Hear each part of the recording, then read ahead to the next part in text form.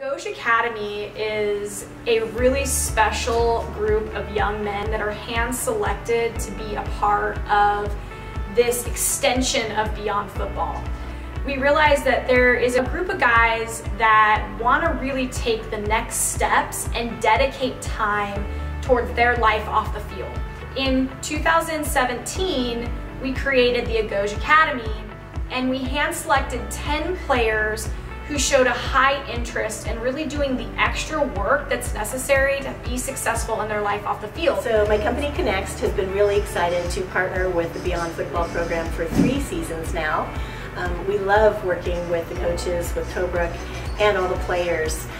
It's been really fulfilling for us to be able to help them not only position themselves from a personal branding perspective, but also prepare them for their careers beyond football. So as part of the Agōgē Academy, we've been working with the players to help them understand how their past, their adversity, where they've come from, some of the things that have made them successful on the field can actually contribute to their personal brand and their future career. Today, we worked with the players on their LinkedIn profile, because in the business world, you don't exist if you don't have a LinkedIn profile. And what we helped them with was crafting not just a perfect LinkedIn profile, but all aspects of it, from a absolutely perfect photo to a headline that featured them not only as a student athlete, but also as a member of the Beyond Football program.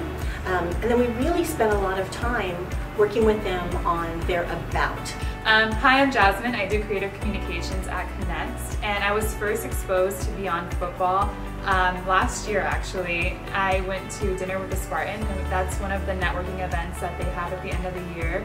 And so I met all these players, and they were so polished, great handshakes, great eye contact, and I was like, how can I be a part of this program? It was just amazing. Yeah, so these last 2 weeks we've been doing Agōgē Academy work, and the first one was focus on storytelling, and what that means is we were focused on kind of getting these players to open up about what makes them unique on and off the field, and they kind of dig deep into their background and a lot of adversity that they went through as children, or maybe in high school, or maybe they were told they weren't great football players, or maybe they were faced with homelessness. There's a lot of in-between in their life that they don't typically share.